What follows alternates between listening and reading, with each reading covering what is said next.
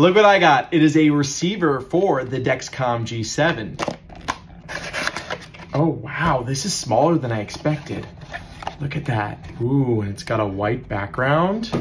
And then the screen's right there. Okay, it's still the micro USB charger. Come on, Dexcom. We're like using new chargers now. I was really hoping for USB-C, and I think there's still time to change that. Green charging cable, I like that. And then an AC adapter block, nice and small. I like that they do the green cord. So it's definitely smaller. Thickness wise, it seems to be about the same. If I do this, it's definitely smaller. I like that. I mean, that's significant. So the screen size seems to be a little smaller too, but that's probably fine. Dexcom Clarity is now on this device. You don't need to go use your phone to check that out or go on a website. I will be coming out with a video on all of that in just a bit once I hook this up. Stay tuned.